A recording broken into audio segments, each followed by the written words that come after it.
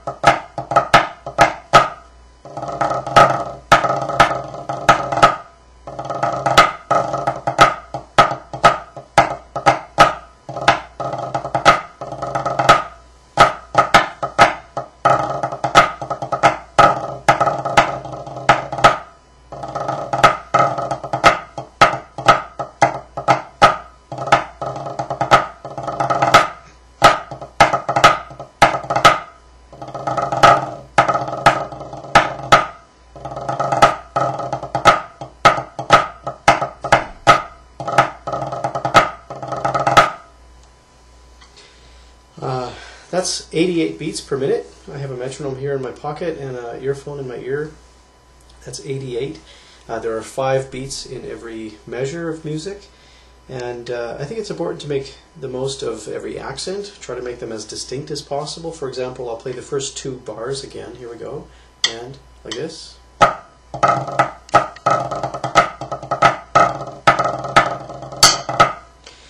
That last roll that I played, or series of rolls, could sound just monotone and messy if I didn't play it with accents.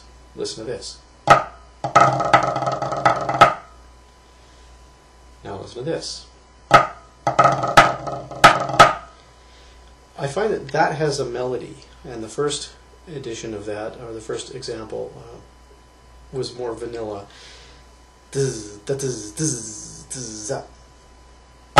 Sorry. As opposed to,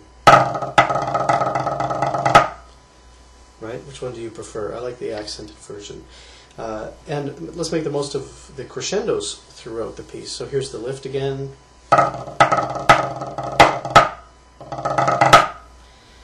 Into the next pattern, as well as crescendos in the last pattern, the 4th of the series here.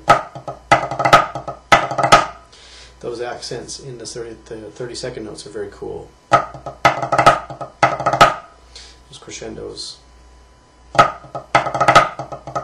Oh.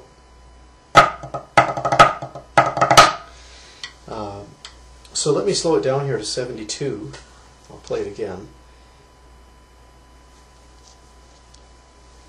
Cullen Bay, 72 beats per minute.